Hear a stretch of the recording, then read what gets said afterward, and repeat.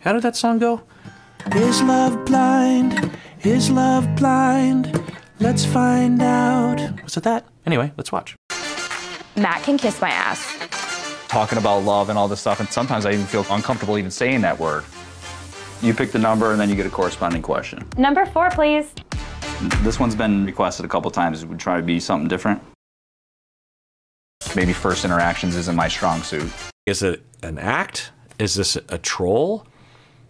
He insulted her because she picked 4, and he asked her, "Are you, are you trying to be a copy?" What did he say? Then you get a corresponding question. Number 4, please. This one's been requested a couple times. We try to be something different. I'm trying to be something different. So he is speaking in kind of half sentences, but it sounds like he's insulting her for being a copycat, which is, how does that make any sense? How would she know? And why? So either he's a troll or he is so socially nervous that he is actually lashing out. That will happen for sure. Or he has a perceptual problem. Like, I mean, I don't want to go down this road, but there are mental conditions that can result in individuals having episodes of time in which they will perceive things that are not attached to reality. I'll just say that. It's on the list. Either way, like I said, I don't think Matthew's going to make it to the next phase. Something I think would be fun. Putting myself out there is completely out of character for me. You have nice energy. Thank you. But if I can find my wife from this experience, then I guess that's something I'm willing to do. Superman had a cold personality to start off too.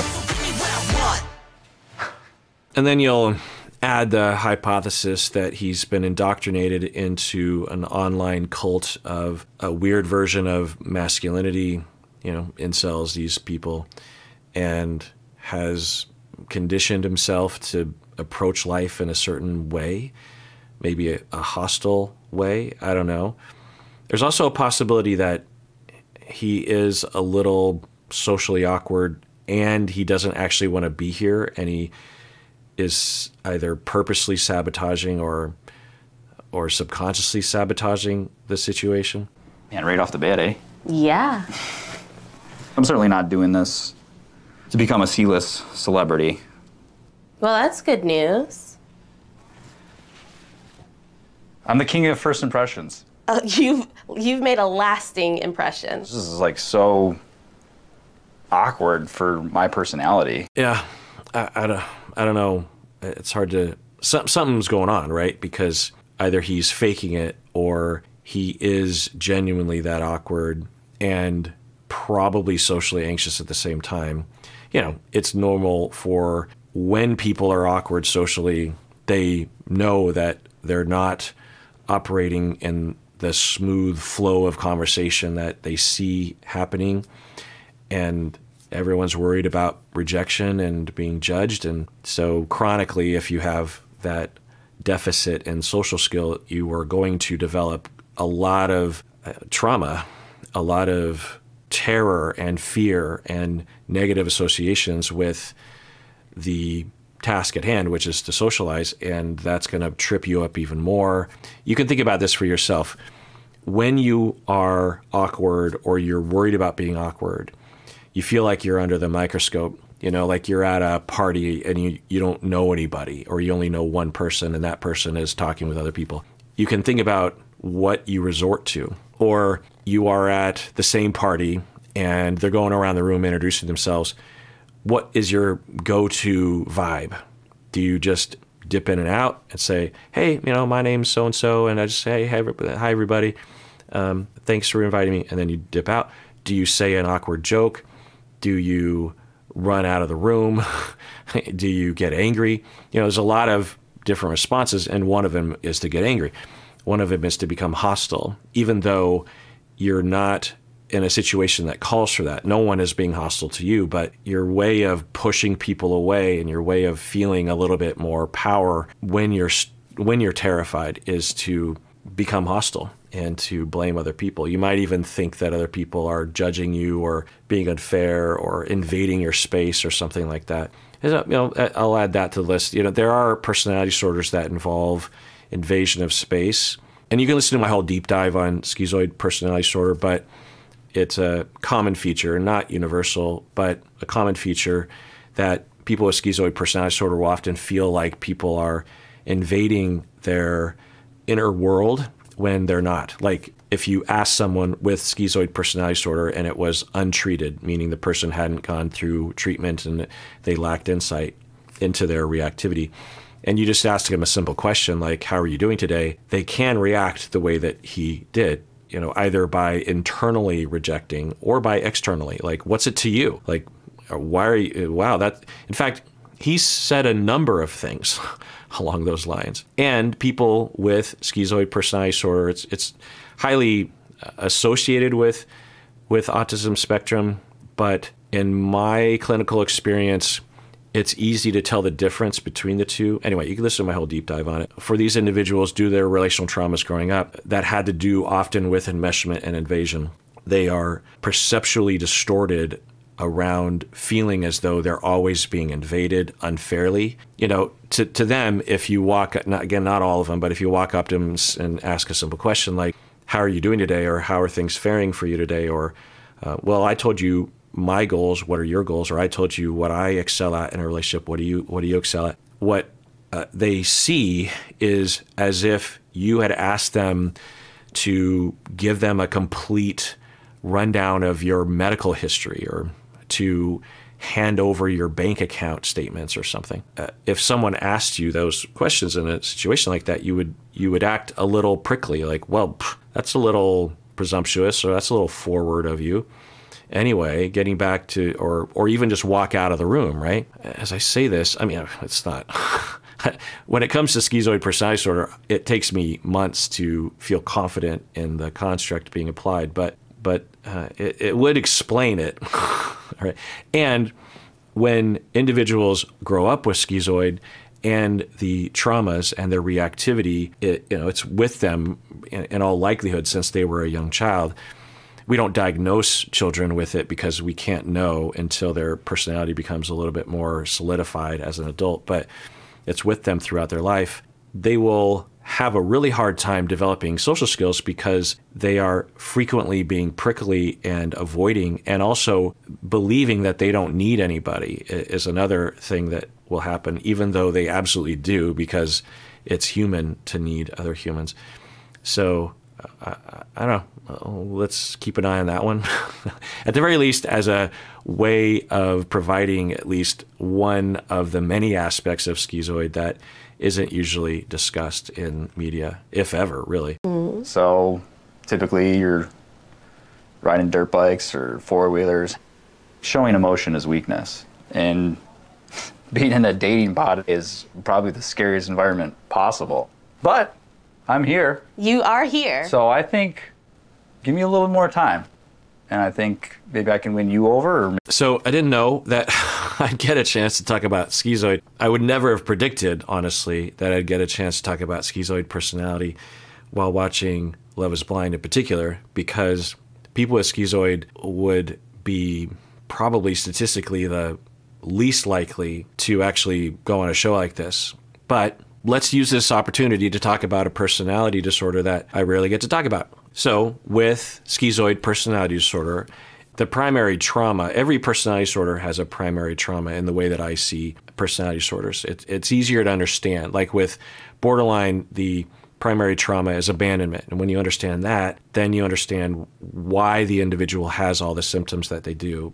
I mean, lay people wouldn't necessarily understand, but for people who study personality and treat personality disorders like I do, it makes it easier. Anyways, for schizoid, the primary trauma is usually neglect. Now, the child could also be abused, but it will have a tone of neglect, meaning that the child will, on average, feel as though there is a lack of attunement or a lack of attention, a lack of being noticed. Now, the child might be tended to in terms of food and shelter, but emotionally the child is basically ignored.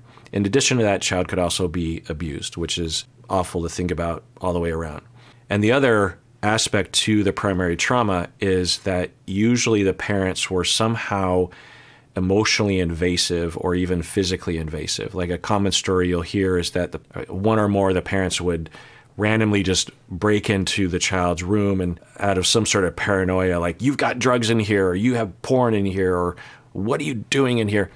And there's that kind of invasion. That's not a universal thing, obviously, but that's one example of invasion, or invasion emotionally of, you will tell me what you are feeling, you will tell me what you are thinking. It's aggressive, it's pressured. It's not actually wanting to know the child's inner life. It's hostile, it's invasive. And so you both feel neglected and invaded. So you have this perception that you have to be on the lookout for invasion and harm and neglect. Also, because of the lack of attunement emotionally, you don't have any way as a young child to learn how emotions work.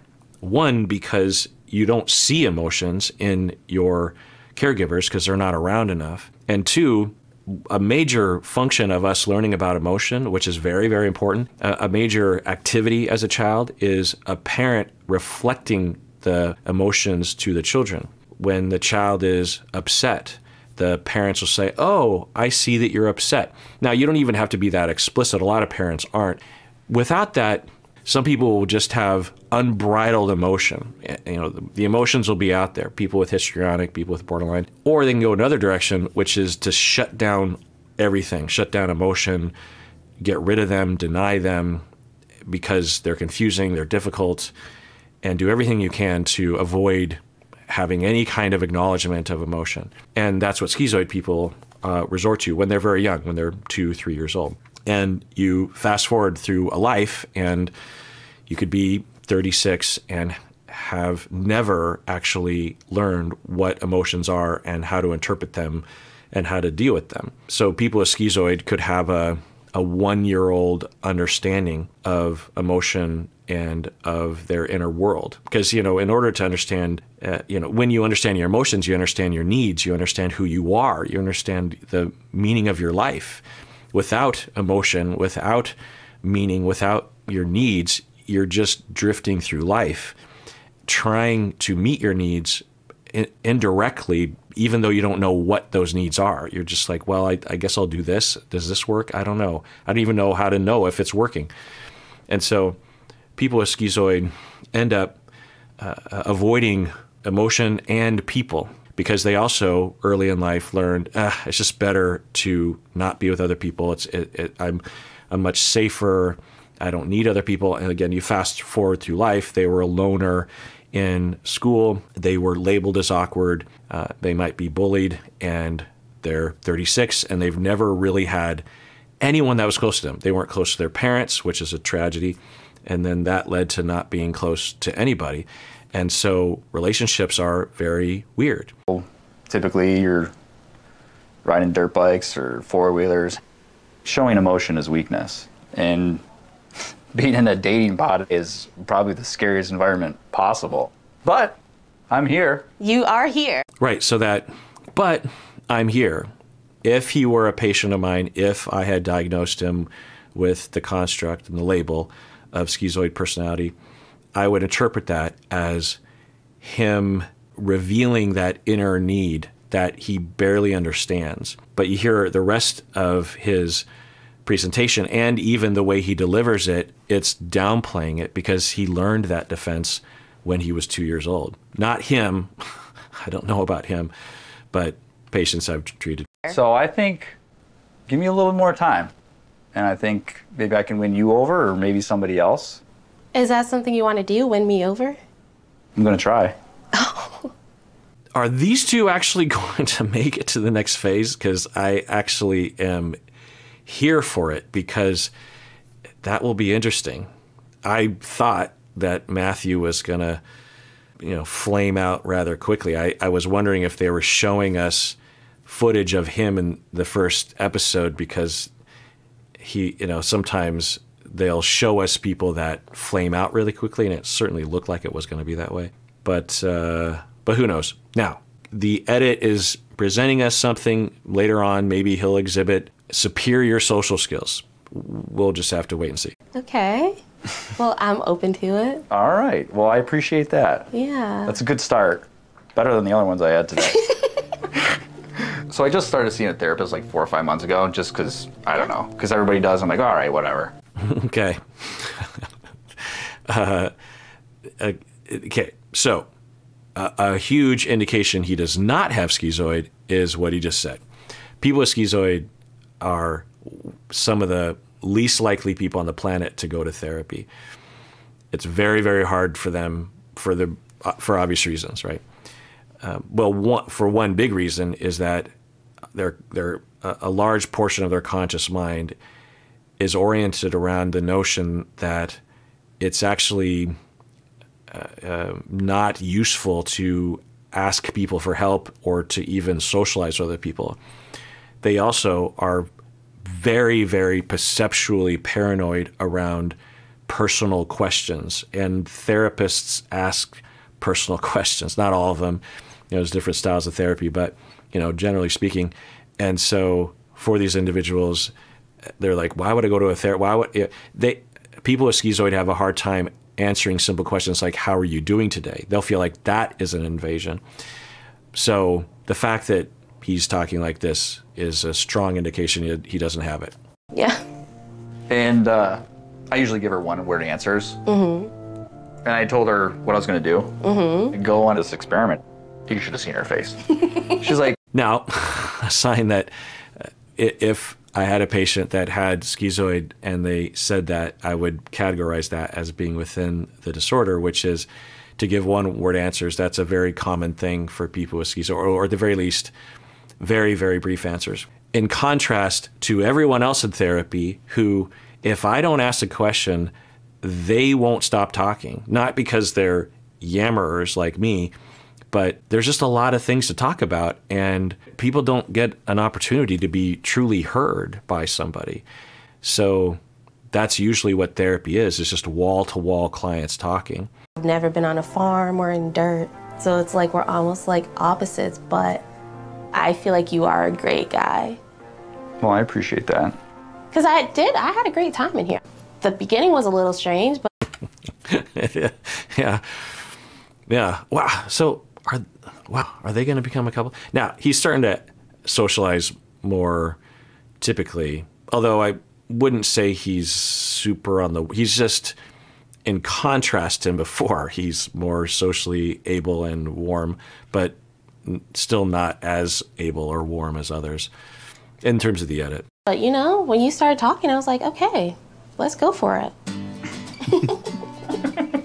And this is surprising because I thought he was doomed, because it seemed as though the women were conferring with each other in the pods, which is normal, right? Like, did you talk? Because imagine talking with him in one of the previous dates, and you come out, you go to the lounge, and it's like, did anyone talk to Matthew? Because I had a weird experience with him, and I was worried that word of mouth would doom him. But seems like maybe not entirely, at the very least. I feel like I talked a lot. You did. Congratulations. Feels uncomfortable. Welcome to the party. We're all uncomfortable. You finally arrived. I think you're extremely sweet. And maybe she's the perfect person for him, whatever is going on. Okay, well, what can we say for sure about him? Well, he is telling us and showing us that he has trouble with emotions and socializing. Regardless of what label we put to it or how severe it is, I'm going to take a guess and say that there's a reason why he has those difficulties. Probably due to experiences, probably in his early life, probably his family, his parents, the parenting he went through has something to do with it. So he is talking about that, and he's saying he's going to therapy, and I wonder why. He's also saying that he has one-word answers. So he's trying to grow. Okay, so someone actually sent me something in the mail. If you want to send us anything, a card or whatever, you can find the address on our website, I believe. It is from... Who's it from? Amy from Minnesota.